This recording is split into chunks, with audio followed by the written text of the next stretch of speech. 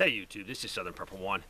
A lot of questions resulting from all the videos I'm putting on protecting yourself from nuclear radiation. I'm doing this, yes, because of the Russian situation, but not really. What's going on over there, when our government speaks, I try to do the opposite because they have a history of just lying and not telling the truth and not looking out for my best interest.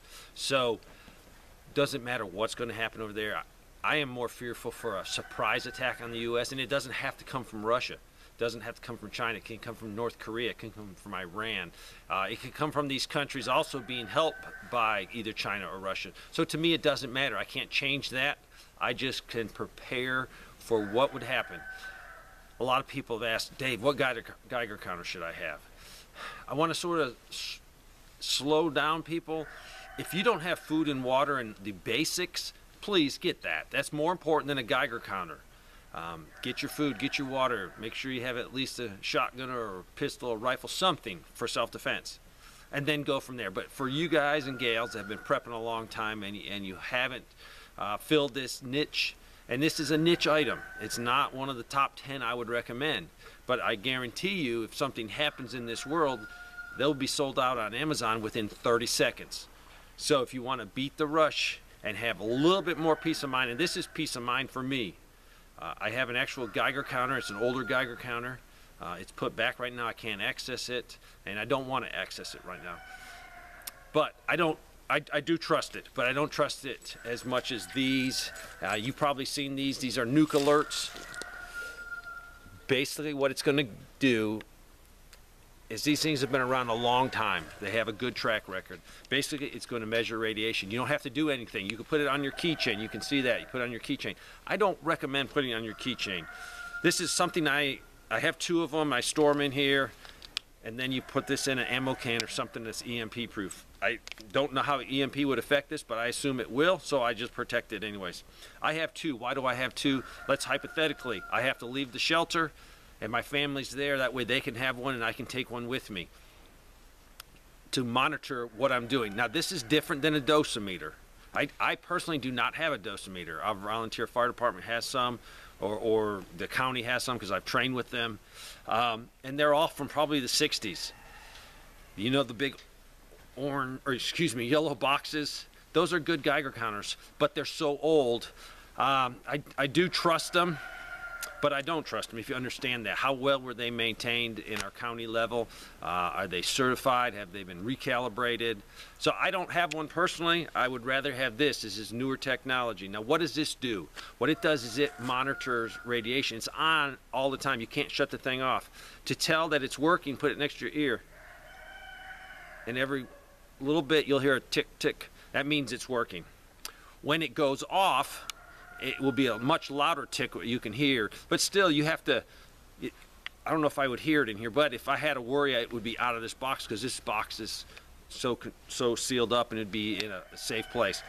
I don't carry it on my keychain for one reason. This is a life-saving device, and I throw my keys around, my little guys grab the keys. I do not want this damaged. I want this in prime shape. So I don't put it on my keychain. I don't carry it with me. It stays at my house. Now, if I went to a trip where I'm crossing state lines, I would probably take one for sure. But normally, it sits in this container. The reason I have 2, like I was saying, is I can leave the shelter and they could have one still at the shelter. Also, I will be making sure if my son deploys, he will take one of these with him. So he will know what's going on, because I don't trust the government. The mission, they won't tell them the truth until the mission's accomplished, and then maybe by then it's too late. So you're basically going to hear chirps come out of here. The chirps, the closer together, you'll count the chirps, and then you'll look on the back. It will give you how much radiation you're receiving and how long you can stay in that environment safely to get up to a certain threshold, 100.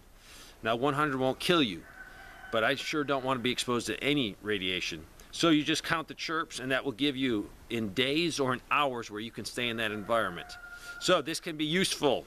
If you're out and it starts to chirp, that means get home, get to a shelter, get to a safe place. Take this inside the shelter with you. If you're in like a public building, this is important because you're going to be able to tell where the safest spot in that building is. even in a shelter, there's going to be safer spots.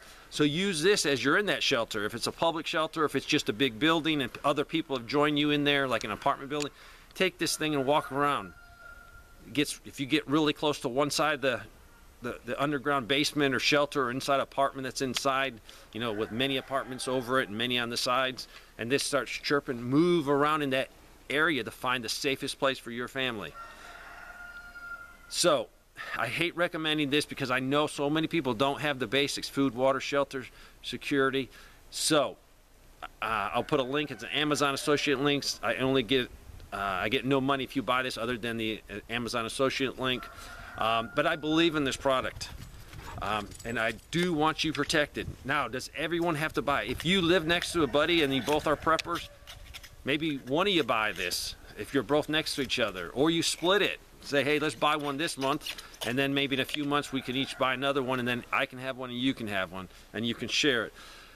I know for a fact that a lot of my neighbors don't have this. So this is vital to me, because if I'm in my shelter, I can figure out when it's safe to come out. It might only be safe to come out for a few hours to do something. That way I can make a round to my neighbors and say, hey man, get back in your shelter. It's really not safe. Or hey, it's time to come out of your shelter. We can come out and do a few things.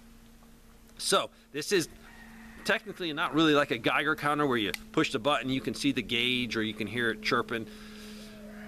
Most of the ones you get on Amazon are made to get so low level. They're not made for nuclear war. They're made for like testing food, testing water, testing other things. They're so very sensitive. Those will do you no good in a nuclear war, because they're going to max out immediately, and then that unit's going to be worthless. So check it out if you can. I'll put a link on it. If you got any questions about it, put them in the comment section. Thanks for watching.